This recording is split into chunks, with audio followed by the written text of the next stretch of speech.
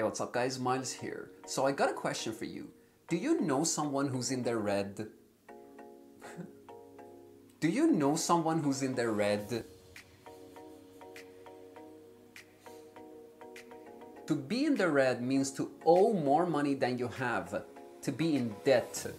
I hope you're never in the red. Are you a fan of Persepolis or Manchester United? If you are, this video is going to be pretty interesting for you because what I'm going to be sharing with you guys is a couple of cool expressions with the color red.